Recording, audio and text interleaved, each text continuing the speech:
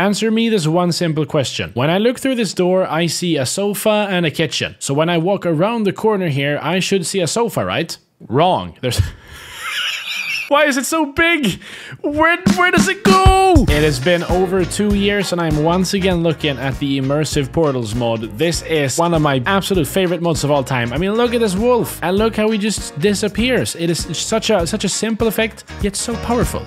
And he's actually in the room with me right now. I've just set up a portal right here. You can even see it on the hitbox of the blocks. And also, oh, what is happening? What is it doing? Whoa. So if I just delete the portal here, you're gonna see the dogs here. Yeah, this is the room. And now if we go through here, we are still, I think we still got a portal here, right? So if we get rid of this portal as well, yeah, there you go. Basically, it's just 2 buildings. I've got 2 buildings and I've got a portal that connects them. One of the buildings has the dog, which is the one up there. And this one has the, no, what? Wait, I went back.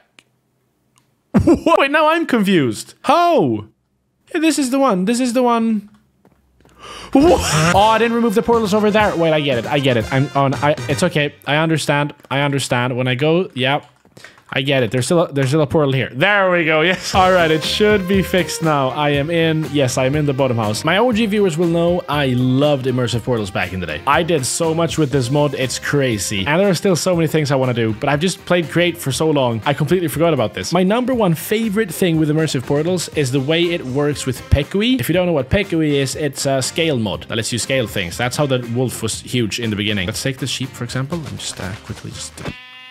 Then what I'll do is I'll look at the sheep and then just do scale set Pekui base 0.1. And as you can see, the sheep is now tiny. Wait, let me put my, I need the same scale.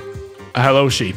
We are now the same. Look, this is horrible. I can't hit the sheep. Where's the hitbox? What's the hitbox? Oh, that's not the hitbox. That's a chunk. How do I get hitboxes? F3B. Oh yeah. Oh, you've got a hitbox. Why am I not? Oh, it's my reach. My reach is so short. Yes. Oh, now I remember, sheep. I remember. Wait, let me get out of this hole. Oh, no, I forgot. No.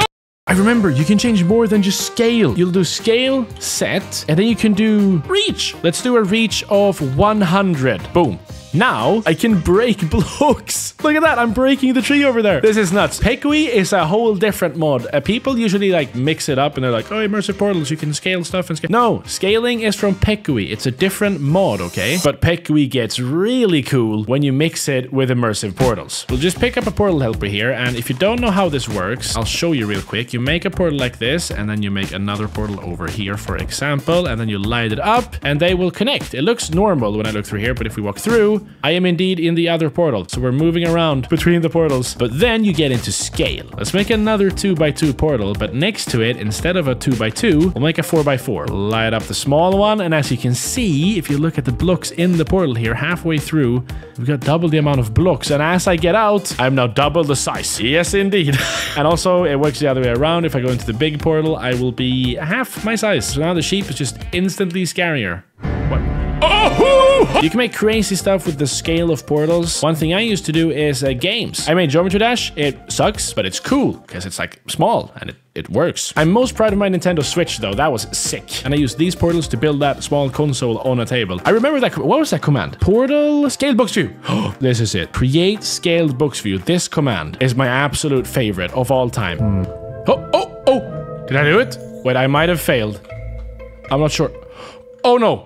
Wait, now I'm huge. Okay, I've turned into a giant. This is not what I intended to... Oh, look, I pushed them around. Right, this is not what I wanted to do. Did it work over here? I think it did. I'm lagging out. Oh, I almost did it. Kind of a half fail. So this is a box of portals on a block. I can jump in as well. If we do that, we'll become small. We're supposed to become small, but what is happening? There we go. Yes, now I am tiny Shalz in this small world with the huge world around me. And I think, oh no.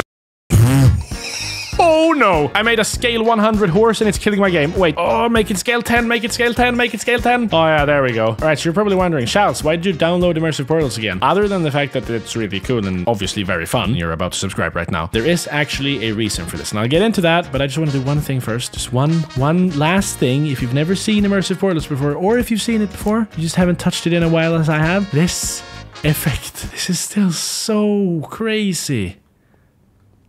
How? What? So I downloaded this mod hoping that they'd added something new since I last looked at it. As I said, it's been 2 whole years. And you know what? It looks like they have. When you're creating a new world, there is a new option here called Dimension Stack. And this, it has something to do with immersive portals. I remember something about stacking dimensions, but if we press... What is this? We've got the Nether at the bottom, then the overworld, then Skyland? What is a bright Skyland? And why can I change this? Like, why can I move the Skyland up and down? Or I can't. There's arrows, but I can't.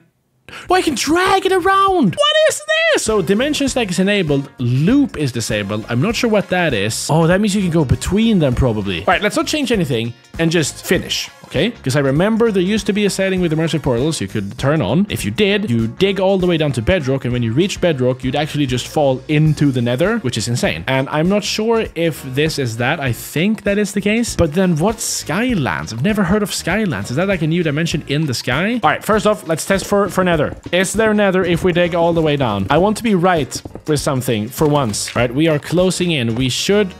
Oh, yes. This is a good sign. Right, up there is the surface, and we're seeing obsidian. I'm pretty sure that means if we just dig a couple more blocks, we'll fall into the nether. Oh.